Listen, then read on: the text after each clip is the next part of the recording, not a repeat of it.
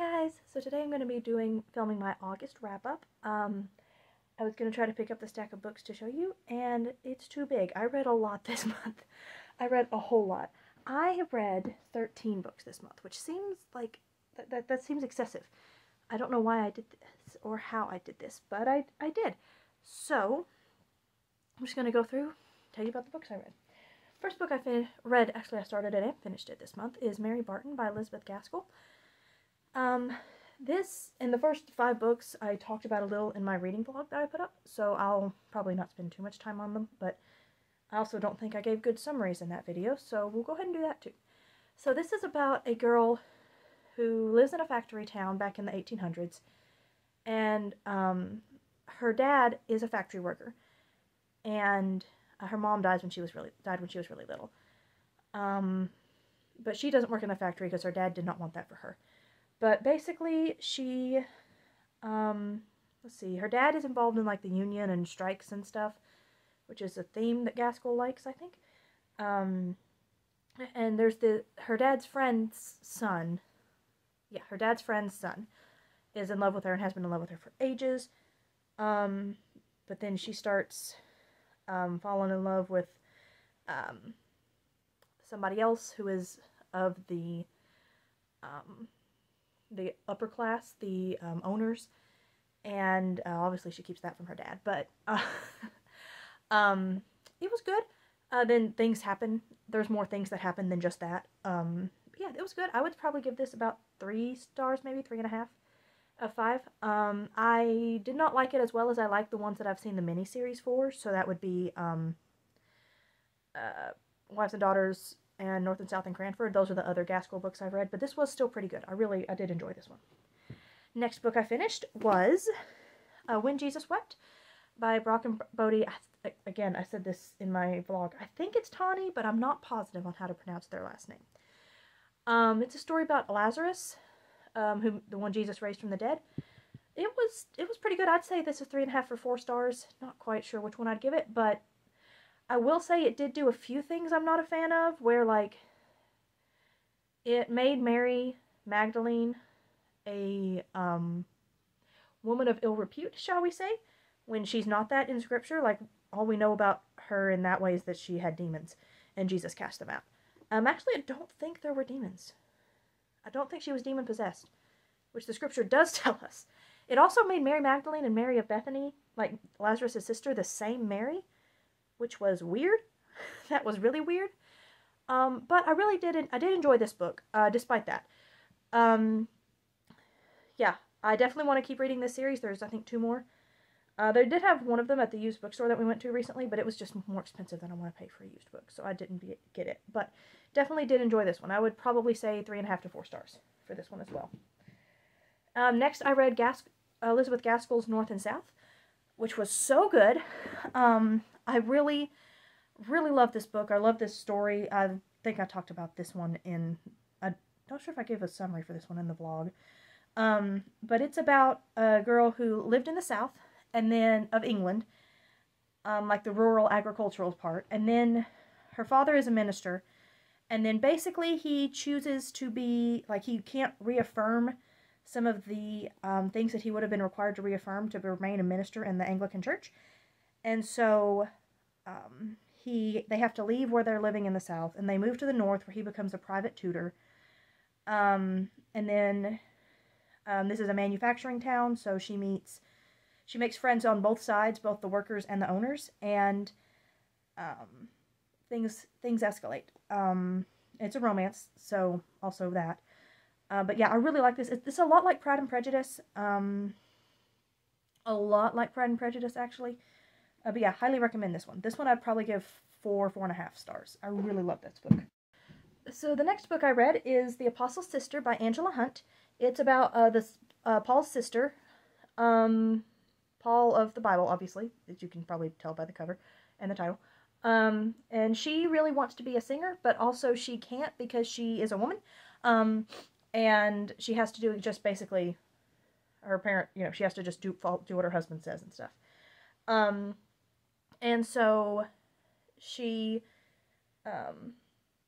I did enjoy, basically, that she goes to Jerusalem with her she gets married, goes to Jerusalem with her husband, and he studies with Saul, and then Saul has his experience on the road to Damascus, and then things happen from there, shall we say.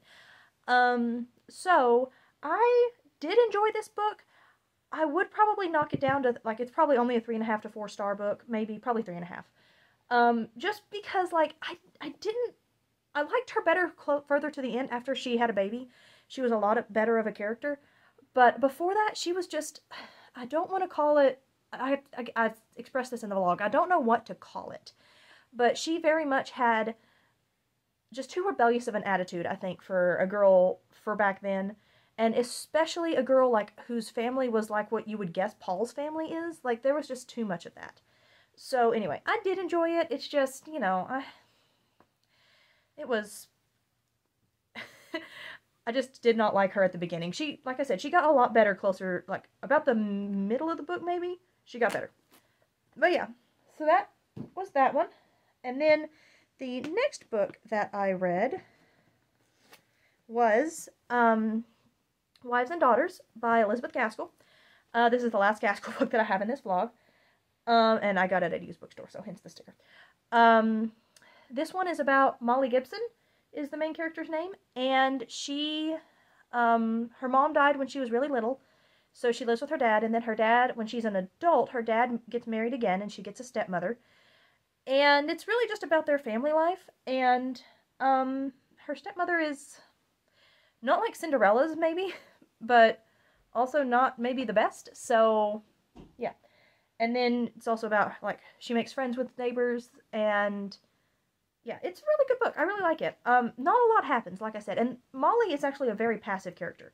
It's really interesting, actually, that she's a very, very passive main character. She chooses to do very little.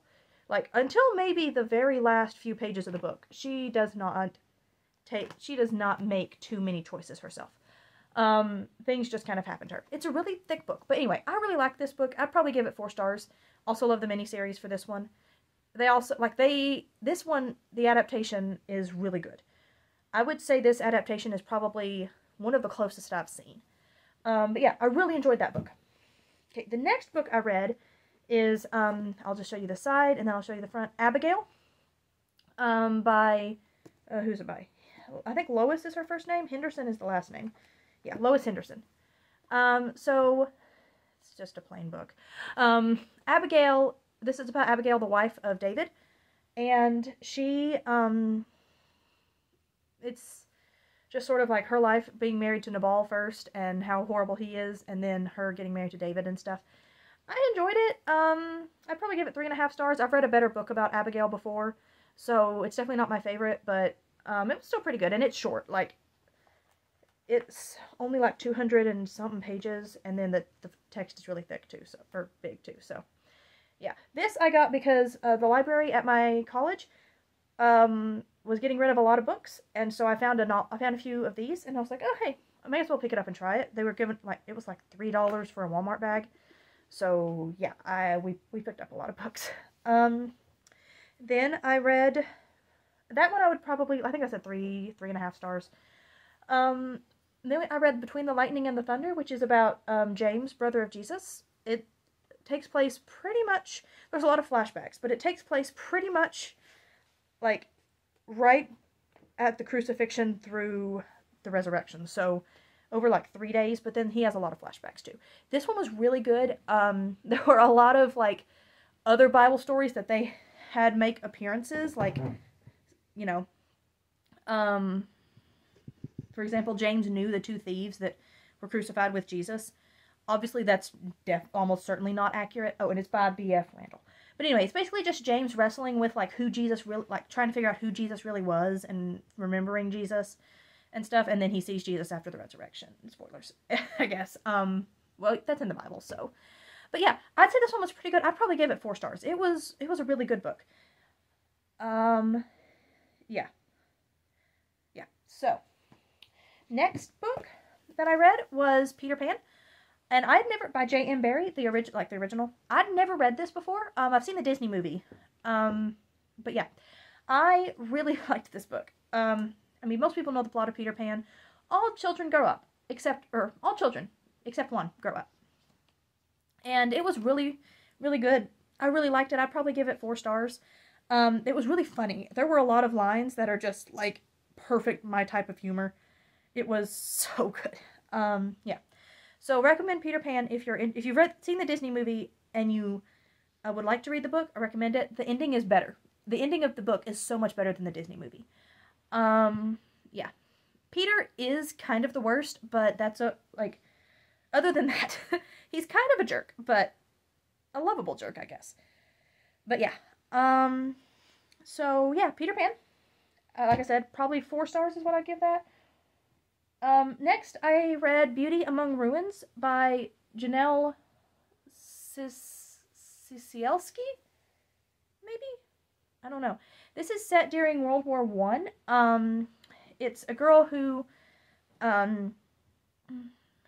she's an American, like, New York socialite, and her parents are fed up with her attitude, and how she is basically just a very flighty young lady who doesn't do anything of, like, she won't listen to them.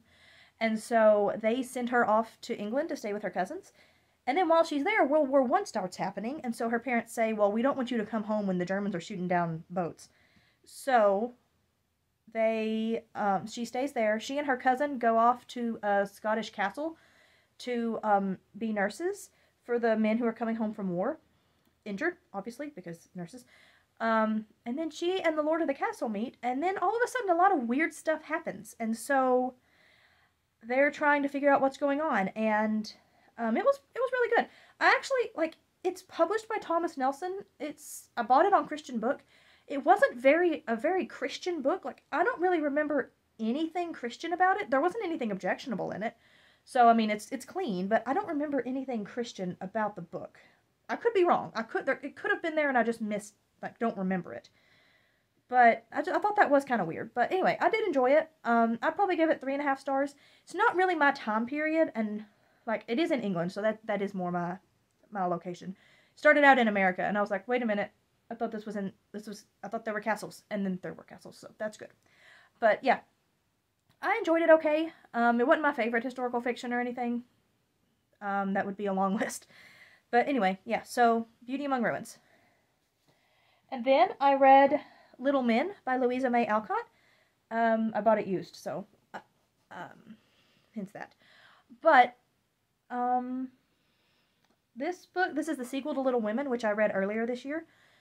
And I'd read Little Women before, I just didn't remember it very well, other than, the big things that I guess everybody knows about Little Women. And, yeah, Little Men is very good, actually. It very much is you can tell this is the sequel to Little Women. Jo is in this quite a bit. It's about Jo and Professor Bear. They start a school at the end of Little Women. So, oh, yeah, spoilers for the end of Little Women, I guess. But it's, really old, so... yeah. They start a school for little boys, and this is about their school. Jo is perfectly in character. I love her so much. She's just like the Jo from Little Women, which I guess makes sense, because the same author, so she would hopefully remember how to write her. But it's just perfectly, just exactly like Little Women. Yeah, even though it's about boys now, it's still, the exact same sort of story. So I really did enjoy this book. I'd probably give this 4 stars. I did enjoy Little Women a little bit more, though. Alright, next I read Deadly Disclosures by Julie Cave. This is... I don't read a lot of suspense, but this one I found when we went up to the Ark Encounter in Kentucky with our church. I found this book, and I was like, well, I may as well give it a try. So I read it, and it was actually... I really liked it. I think I might actually like suspense. I just don't read it ever, because I don't read a lot of contemporary, so that could be why. But I think I'm going to try to start picking up some more suspense, because this was really good. I will say well, I'll give you the summary, or not really the summary, I guess, but, basically, the Secretary of Smithsonian, the guy who's over the Smithsonian, disappears, and these 2 FBI agents get together and start working on, solving the crime and stuff, figuring out why it happened, and what's going on, and they obviously are struggling to do that, so yeah, it's just sort of them figuring out what happened. And then there's a lot of, flashbacks to, his past and stuff. I will give a couple of content warnings on this. One, there was one inappropriate, like, use of language. It wasn't cursing or anything. It was just like, I wouldn't say it. And my husband agreed it wasn't exactly great when I showed it to him, but we were both like, well, it's kind of minor. Let's see, I was trying to see if I could find it real quick, but I don't think I can. But anyway, yeah, it's like minor, but yeah, there is something kind of like, it's not even a joke, like it's minor, very minor. And then the other thing, couple content warnings are, one, there's a lot of discussion about school shootings, so FYI, like Columbine is mentioned, and then I don't know if the others that were mentioned are historical or if they're made up for the book, but Columbine, I mean, obviously everyone knows Columbine was historical, so just so you know, that's there. And then the main character is an alcoholic, very much alcoholic. She drinks quite a bit in the book. And then she also is very much contemplating suicide through the whole book. So if any of those things are things you would not like to read, and there's a kidnapping, and yeah, so there's also that. So, and murder. Spoilers a little bit, but like, it's kind of, it does say on the back. Okay, it says on the back. So yeah, if any of those things are things you wouldn't want to read, you may not want to read this book, but I did enjoy it very much. I would probably give it 4 stars, maybe 3.5, 4 stars. I'm not used to rating books, so I enjoyed it. My scale is, did I like it or not, usually, but yeah, I'd probably give it 3.5 to 4 stars. It was good. I'm going to read the other books in the series, so yes. Then I read, we're almost done, guys. Then I read At the Back of the North Wind by George MacDonald. I've read MacDonald before. I've read Fantasties and Lilith and like a collection of his short stories. And I really enjoyed it. Mostly just because I like Lewis and Tolkien, and so knowing that he was such a big influence on Lewis and Tolkien, I really just like his stuff. I was like, I should try it, and then I tried it, and I liked it, so yeah. This is it's an allegory. I'm not quite sure what's an allegory for, because allegory usually means like one-to-one. Stuff like Pilgrim's Progress is what I think of when I think of an allegory. But anyway, it's about a young kid who is, his father is a coachman, like drives horses. And one night when this kid is up in his like loft bedroom, the North Wind comes in, and she is actually a person. Like, she takes the form of a person, and she takes him off on adventures with her. She takes him places, and so he starts looking for the North Wind, and he becomes a very strange child because of the North Wind. I enjoyed it. I wouldn't say... I've already read another book for, like, in September that's MacDonald, so it's definitely not... The other one was definitely better, but it was still pretty good. I liked this book. I'd probably give it 4 stars also.